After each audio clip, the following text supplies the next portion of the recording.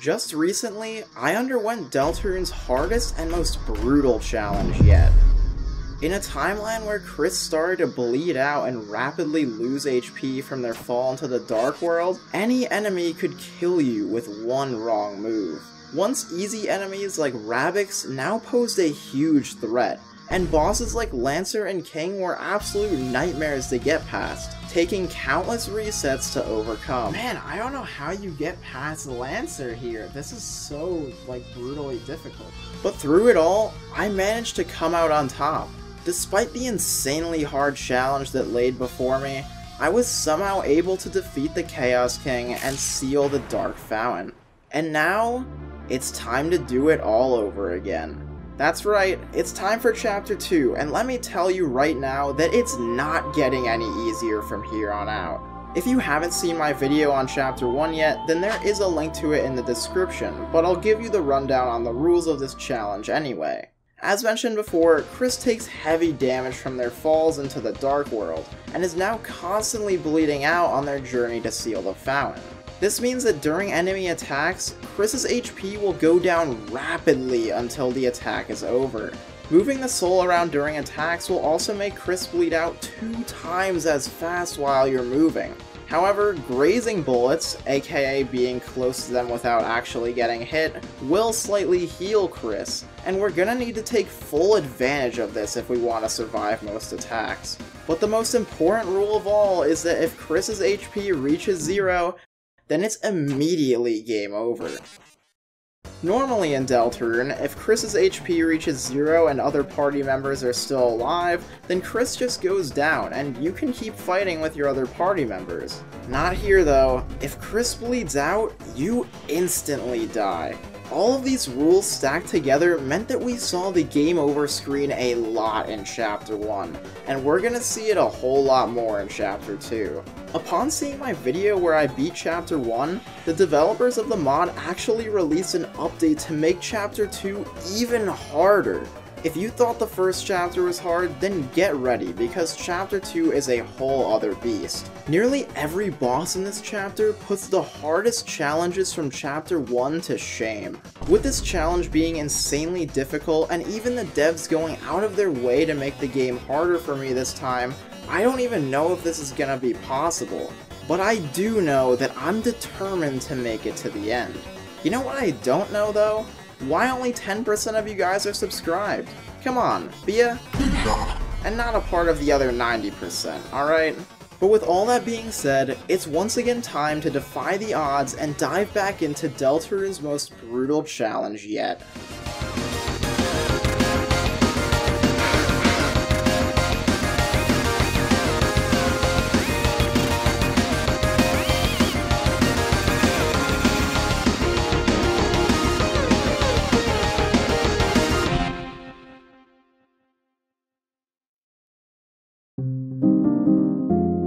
Before we jump into the next Dark World, we do have a chance to get our bearings first in Castletown. There isn't a ton to do here, but it's a chance to see where we left off in terms of stats and gear after Chapter 1. In terms of items, we don't really have much left after the king fight from the end of last chapter.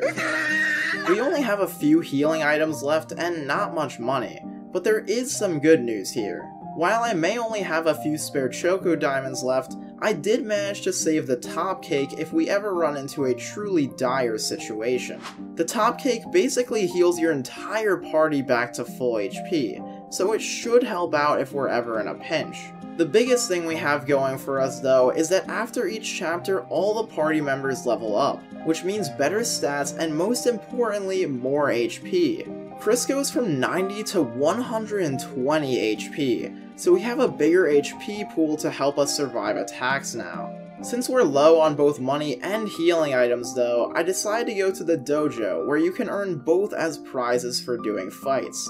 Most of these are pretty easy tutorial fights against Jigsaw Joe and one against Clover. The fight against Clover did give me a little bit of trouble because of this one difficult attack where they use their tail to attack you, but I was able to get a run where they didn't even use it, and thus I was able to get all the rewards that the dojo has to offer. With more money now, I bought some healing items from Sham's shop, and with that, I have everything I need for the next Dark World. Here we are, finally in the next Dark World, bleeding just as much as ever, and ready to really start our journey now. But getting into our first fight, an important question crossed my mind. Do we fight our enemies, or spare them? Back in Chapter 1, I exclusively fought every enemy to make battles go quicker, so you might assume I just do the same thing here. Heck, in Chapter 2, you can actually get stat increases now from fighting enemies, even including more max HP. Of course, it's a no-brainer to fight every enemy I see again, right? Well, while it would make my life a whole lot easier, I remembered the reason I even did all of this in the first place. For a real challenge. What would be the point in wanting a super hard challenge only to make it easier? And after all, what could possibly be a better victory than not only conquering an impossibly hard challenge, but to do it in the hardest possible way? So we're doing things a bit differently this time around, recruiting everyone and showing kindness, even when it's the tougher way. Fortunately for us, most of the regular enemies aren't super difficult even with this extra handicap though.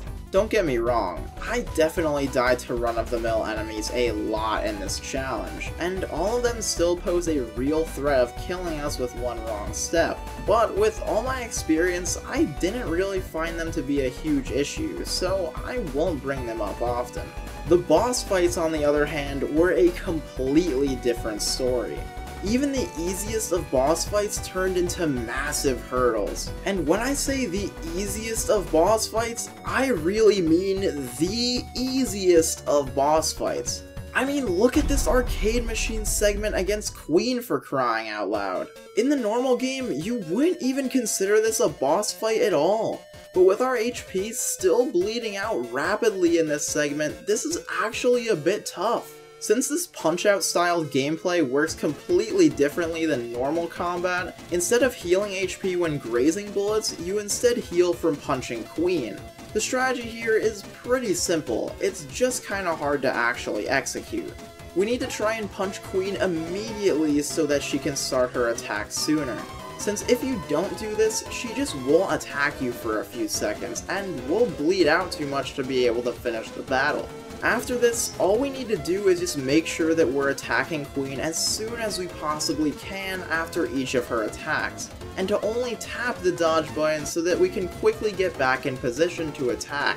If we hold the dodge button here, we'll end up staying in our dodge animation for longer and miss out on precious time we could be attacking. And we need all the time we can get, because even with a near perfect run, I was only barely able to end the fight with just a sliver of HP left. The strategy for this fight isn't all too complicated, it's just that you can't afford to mess up at all. And if you aren't attacking as soon as you can every time, you will die.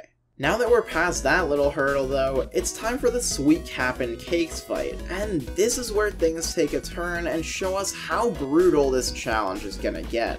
The biggest problem with Sweet Cap'n and Cakes, and for every boss in Chapter 2, is that their attacks are a lot more random. Previous bosses used attacks in the same order every time you fought them, and the attacks usually weren't very different each time if they even did have a random element to them at all. Bosses in Chapter 2 still do use the same general kind of attacks in the same order, but there's a lot more random elements in them. For example, look at the second attack of this fight. Believe it or not, the two attacks you're seeing right now are actually the same kind of attack.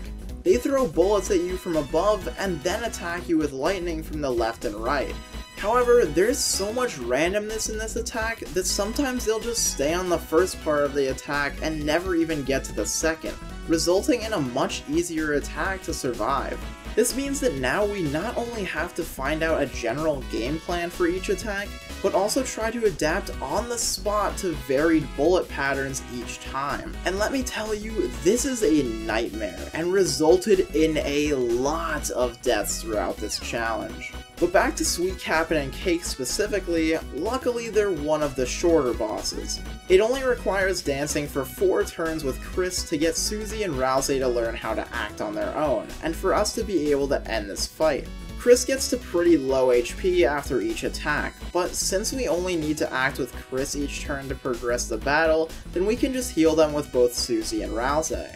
As for the attacks themselves, they have 3 main ways of attacking, either throwing music notes or walls of lightning at you from the sides, or throwing projectiles from above. The general strategy for each attack is to try and minimize movement as much as I possibly can without getting hit, and this is mostly successful except for when they use the lightning attack sometimes. It's by far their biggest projectile and requires a lot of movement to avoid getting hit sometimes, depending on where the attacks spawn in.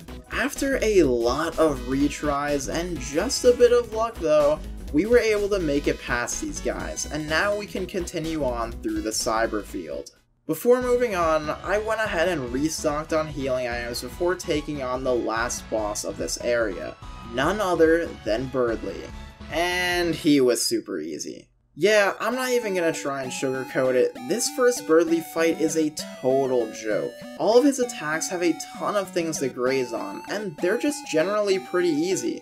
I was able to make it past this fight with just a single death. Somehow even some regular enemies gave me more trouble than this boss fight did. But with that, we've officially overcome every obstacle that stood in our way in the cyber field. For the very first area of this dark world, it was much tougher than I expected though. It makes me wonder that if even easier bosses like Sweet Cap'n and Cakes can become massive roadblocks, then what will happen when we start to come across deadlier foes? Well, for now, let's just focus on the present, because now it's time for us to enter the city. After falling into the trash zone, we immediately continue on towards the city, but unfortunately, both our party members have been separated from us. This makes things way tougher for the time being because it's only Kris now, and we don't have any party members to heal them while they advance the fight anymore. When we're on our own like this, even these 2 pop-ups became a bit of an issue, but it wasn't long until we got another party member, Noelle. Noelle is capable of some interesting things, but since this is a pacifist run, we obviously won't be taking any advantage of that. She's actually a pretty good party member regardless though, because she has access to a spell called Sleep Mist. Unlike Rousey's Pacify spell, Sleep Mist spares all tired enemies and not just one. This lets us end fights 1 turn faster in a lot of battles, and slightly helps to balance out the fact that we're still down 1 party member compared to our normal 3. But more importantly, now that we have Noelle, I can finally implement a bit of my secret strategy for the rest of this playthrough. If you saw my video on the last chapter, then you know that my trump card back then was the Choco Diamonds, healing items that we could get an infinite amount of for a low price, each one being a near full heal for Kris. You might assume that based on that, I'm talking about the teas from chapter 2, since the Susie tea can fully heal Kris as well. But in reality, I never even used the teas for this challenge at all. No, my secret strategy for this chapter comes in the form of 2 armors, the Silver Watch and the Pink Ribbon. The Silver Watch is one of Noelle's armors when she joins the party, and the Pink Ribbon can be found in a chest in the room right after the one where Noelle joins us. We aren't after these armors for their stats though. We want them for their unique abilities that affect grazing. Grazing is a huge part of this challenge, since the healing we get from it is really the only reason we can stay alive during most attacks. And these 2 items both have unique effects that amplify our grazing ability. The Pink Ribbon straight up increases the size of our grazing area, meaning that we don't have to be as close to attacks to graze them anymore. This also means that we don't have to move as much to try and graze attacks as well, so even just this item alone will save us a lot of HP in the long run. However, we also have the Silver Watch, an item that boosts our graze time. For those confused about what this means, I didn't know this before embarking on this challenge either, but grazing bullets will actually make attacks end earlier the more you graze. The Silver Watch buffs this effect by 10%, making it so that grazing bullets will help end each attack 10% more than it normally would. And with most of the hardest attacks in this challenge being attacks that go on for a long time, I think that you can see how insanely good this item will be. With both of these items equipped on Kris, we're a lot stronger now, and in a challenge where nearly every rule is to our detriment, we can fully take advantage of the one rule that actually helps us. And we're gonna need all the help we can get, because the two bosses of this area are tough. Yeah, Berdly is back for revenge, and this time he's certainly no pushover.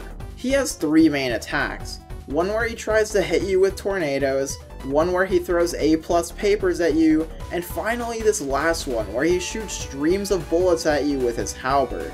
He also calls in 2 werewires as backup to fight alongside him on his 3rd attack. At first I considered leaving these 2 alone because they have the chance to do this laser attack where we can graze a lot. However, when they're fighting alongside Berdly, attacks become much more random overall, so I decided it's best to just get rid of them with Sleep Mist as soon as we can. Ironically enough though, the hard part about this fight isn't the one turn we have to deal with the werewires. It's this attack where Berdly throws the A+ papers at us. If it weren't for this attack, this fight would be so easy. The 2 other attacks are pretty easy to dodge and graze a lot, especially this one where Berdly uses his halberd. But this A+ paper attack, man, it is rough. Not only is the direction the papers go extremely random, but the attack lasts for a long time, and it's just a constant barrage of papers being thrown at you for nearly all of it. It's pretty difficult to dodge all the papers while also trying to keep your movement as minimal as possible, and the fact that moving makes us bleed out twice as fast means that we really don't want to be moving this much. Because of how random this attack can be, there's a lot of times where the papers are positioned in a way that forces you to move a lot to dodge them though. I was put in this situation a ton of times, and I either had to move a lot and just hope that I didn't bleed out by the end of the attack, or to not move as much and tank hits, praying that Kris wasn't the one who took the damage for it. Forcing us to move a lot and lasting for a long time are 2 of the deadliest qualities an attack can have in this challenge, and combined with the element of randomness, this is truly a fearsome attack. What's worse is that we need to get past it 3 times. We can make Berdly 10% closer to being spared each turn with Noelle, but Kris's turns are almost always focused on healing themselves, so this fight takes a while to get through. Suffice to say, this fight caused me a ton of frustration and a whole lot more deaths. But with enough resets, anything is possible. And after enough attempts and enough deaths to this attack, I was finally able to make it past Berdly. Shows just how crazy this challenge is if Kris can die to even a single paper cut, huh? But with that, we can finally progress through the rest of the area and make it to Queen's Oh, right. I forgot about this little guy. The last boss we have to beat before the final area of the game is of course Spamton, and since we fight him in the alleyway while Noelle stays in the car with Queen, it means that we're all on our own with just Kris for this fight. I thought this would be a massive problem at first since we don't have other party members to heal Kris each turn, but surprisingly there's a few things that make it not much of an issue at all. We have to act and make deals with Spamton to end the battle, but we also have an ability called Heal Deal in this fight. It costs 50 TP and is essentially the same as a normal deal, but heals you for 60 HP as well, letting you heal and get closer to winning the fight at the same time. If we ever get to really low HP though, we can also press F1 during the fight for a one-time 60 HP heal as well. Spamton is still pretty brutal though, and it's for pretty much the exact same reason Berdly was hard. Spamton has 3 main attacks. One super easy one we can graze a lot, one slightly harder but still easy attack, and then one absolutely insane attack I can barely survive half the time. Sound familiar? This attack where all these mini Spamtons jump at you is pretty brutal and hard to dodge, but the good thing about it compared to Berdly is that the fight is pretty short this time, and we don't even necessarily have to deal with this attack that much. Spamton's fight works a bit differently than most other boss fights in the sense that he doesn't use these 3 attacks in the same order each time, or really in any order at all. What attack he uses is randomly chosen each turn, which means that we can just wait for a run where we get lucky with which attacks he chooses to use. While I did have a good number of deaths on this fight, I was able to get a run where he just used his hardest attack once at the very start, and then only used the super easy attack for every turn afterwards, so I was able to beat him with relative ease that time. So now with Spamton defeated, we can proceed onwards for real this time onto the final area of the whole game, Queen's Mansion. Well, we finally made it, the final area of this game. Just a few more boss fights and we'll have proven that the entirety of Deltarune is able to be beaten with this insane challenge. There honestly isn't much opposition throughout Queen's Mansion either. Task Manager can be spared immediately if you answer all of her questions correctly, and the mouse wheel was a little bit challenging, but nothing too crazy. As for Rule's card, he was super easy since we can end the fight pretty quickly if we just build enough houses quick enough and force him into a corner. The Thrash Machine we built in Chapter 1 does affect what attacks he uses here, and while I didn't really have this fight in mind when designing mine in Chapter 1, I guess I got lucky because these laser attacks weren't too bad. And with that, we now have a clear pathway right to Queen. But before we do that, I've got something that I need to take care of first. That's right, it's time for Spamton Neo. And don't worry, this time we are beating the secret boss, no matter what it takes. While Jevil was a bit too impossible for us to beat last chapter, I am beyond determined to beat Spamton Neo this time. I know a lot of people are watching this video just for this, so I'm gonna make sure we come out on top this time. But little did I know that this would be single-handedly the hardest and most brutal Deltarune fight that I have ever gone through. I'll tell you right now, this fight is nightmarishly difficult, to the point where it makes every struggle we've had up until now seem like an absolute joke. To put in perspective how hard this fight is, beating Spamton Neo alone in this challenge took me even longer than how long it took me to beat the entirety of Chapter 1. Yeah, you heard me right. Not only did this single fight take me longer to get past than the entirety of our journey so far through Chapter 2, but also even longer than the entirety of Chapter 1. There's a massive list of reasons why this fight has such an insane level of difficulty, so let's get started. The first thing I realized going into this fight is that it is extremely long. The general strategy throughout most of this fight is to snap wires with both Kris and Susie, and then to heal with Ralse after each attack. Kris and Susie snapping each turn only makes Spamton 4% closer to being spared though, so it means that this fight is gonna take close to 20 turns. It would normally be a few more, but we can snap wires with all 3 party members a few times during the fight to speed things up a tiny bit. Not only does the fight being absurdly long mean we're gonna have a lot of attacks to get through, but it also means that we're gonna run out of healing items eventually if we heal with them every turn.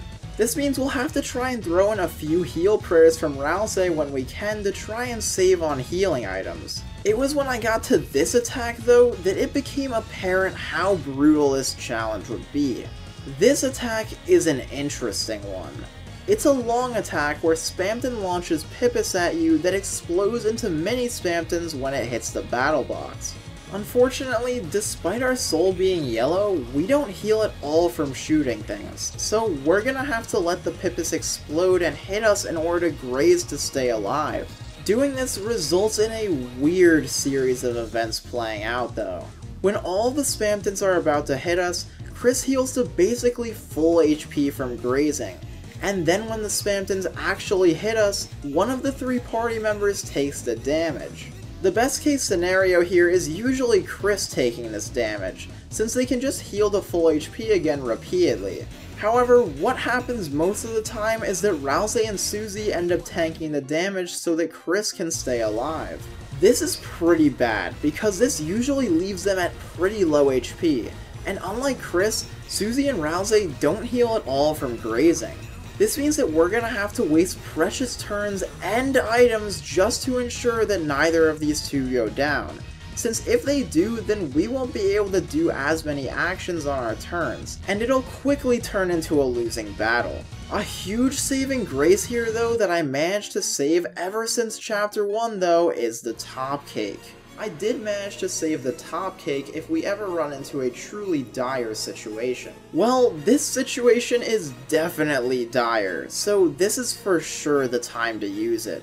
Although Spamton does this attack multiple times, the top cake helps us so much as basically a one-time use get out of jail free card, fully healing everyone and letting us continue on in the battle like nothing ever happened.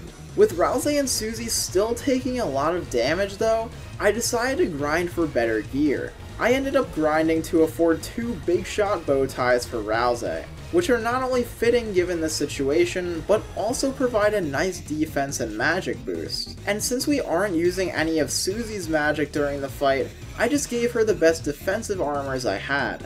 I should also mention that in terms of healing items, I filled my inventory with Butler Juice, since it's the best all-around healing item.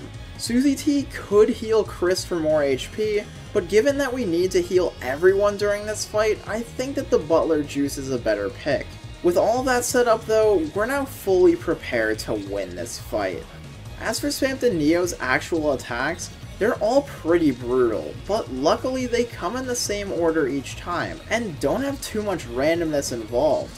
I would love to go over every single one of Spamton's nightmarishly hard attacks and how I managed to get past them, but since there are so many of them, I'm only gonna briefly mention these 3 attacks as they're easily the deadliest of the bunch. This first one has Spamton shooting giant energy beams while blue Spamton heads come flying in from all different sides to shoot at us, and it's pretty hard to make it past this one.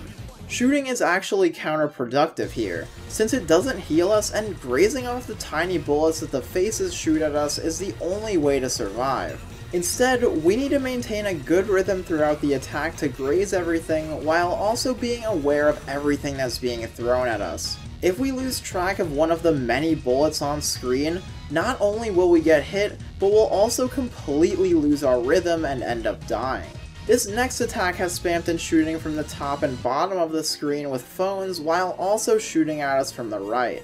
This time, we need to keep a rhythm while we shoot to push the head shooting at us from the right as far away as possible.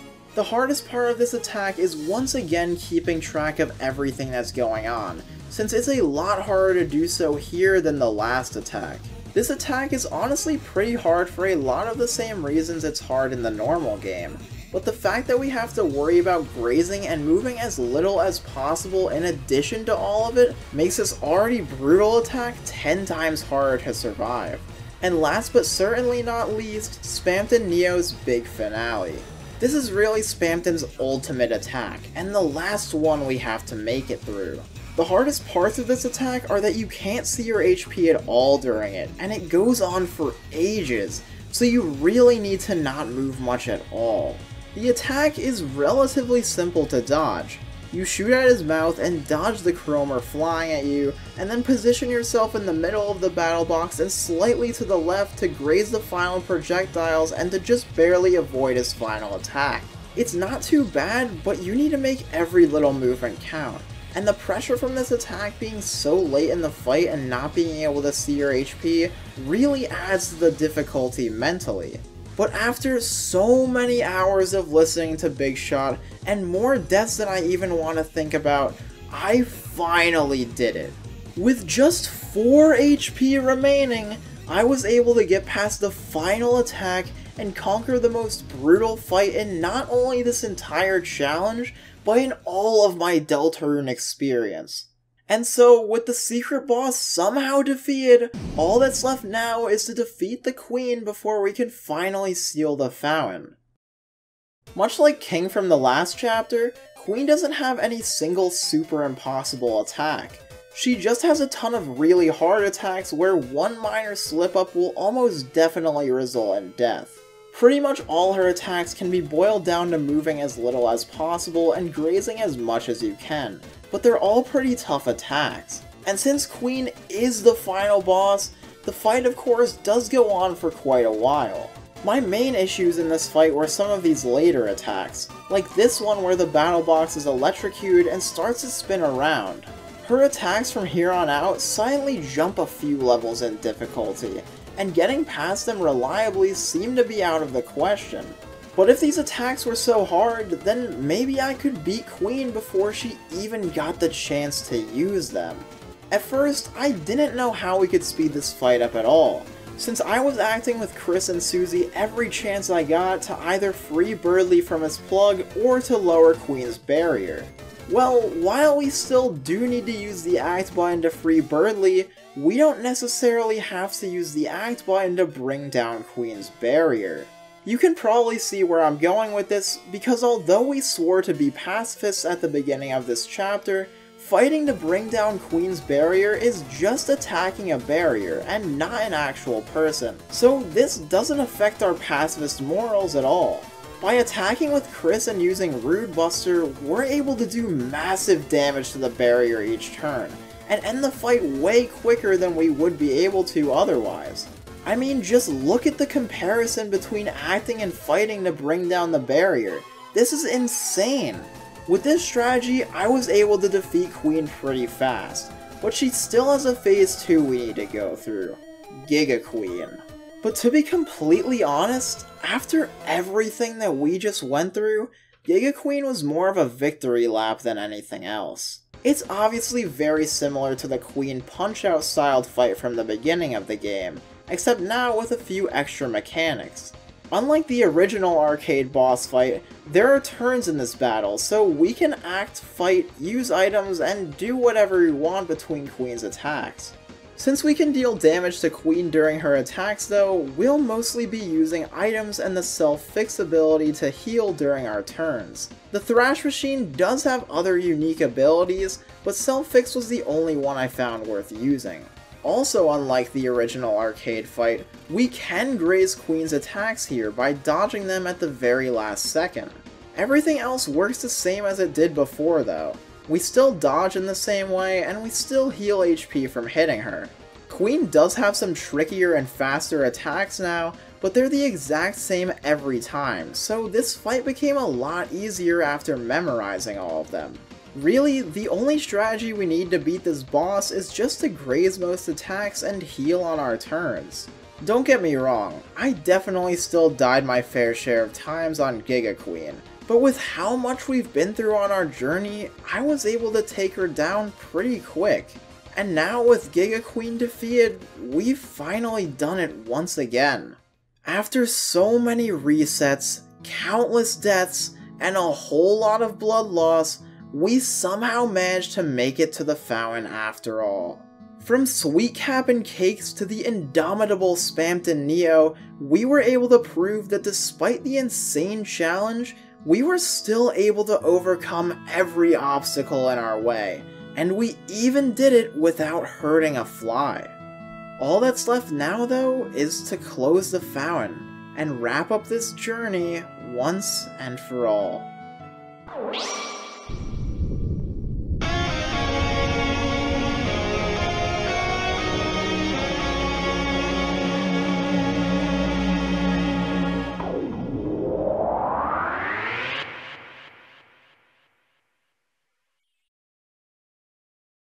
Ha! Surely there's nothing I missed this time, right?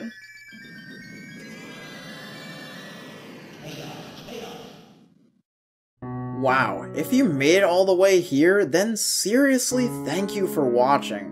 These longer videos take a lot more time and effort to make, so I'm really glad you liked it.